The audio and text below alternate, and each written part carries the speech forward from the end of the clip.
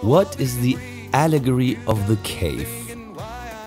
Plato's allegory of the cave is a concept devised by the philosopher to ruminate on the nature of belief versus knowledge. The allegory states that there exists prisoners chained together in a cave. Behind the prisoners is a fire, and between the fire and the prisoners are people carrying puppets or other objects. This casts a shadow on the other side of the wall. The prisoners watch these shadows, believing them to be real. Plato postulates that one prisoner could become free.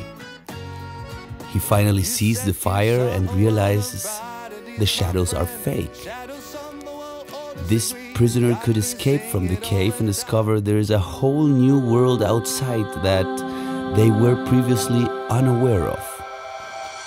This prisoner would believe the outside world is so much more real than that in the cave. He would try to return to free the other prisoners. Upon his return, he is blinded because his eyes are not used to actual sunlight. The chained prisoners would see this blindness and believe they will be harmed if they try to leave the cave. You get it?